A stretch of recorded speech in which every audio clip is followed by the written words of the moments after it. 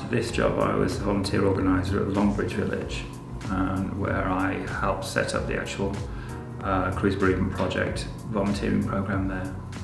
The Cruse staff awareness training was very much focused at frontline staff, really. I suppose it was about enabling staff to actually feel a bit more confident in actually discussing death and discussing issues surrounding death with both residents, staff, relatives. So I felt it was a real benefit personally, because I come from a nursing background, so I'm fairly used to discussing that, but an awful lot of the staff around aren't.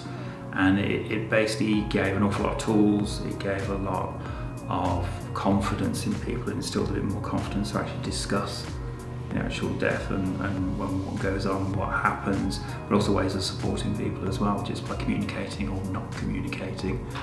I feel that residents benefit greatly from the actual project personally.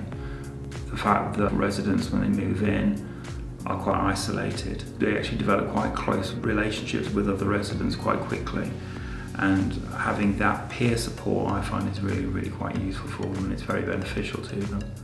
I mean, the last village I worked at, we had one chap that lost his wife, and she died fairly suddenly, and seeing the way that he interacted with the actual bereavement volunteers was actually something quite special, because he wouldn't normally, I don't think, have actually approached anyone for help, but he did. And I really do think that benefited him personally. I think the project benefits bereavement support volunteers in a way that it's almost giving something back. It's giving something to the village, it's giving something to their community that they live in. It's enabling them to help out their friends, to help out people they live with.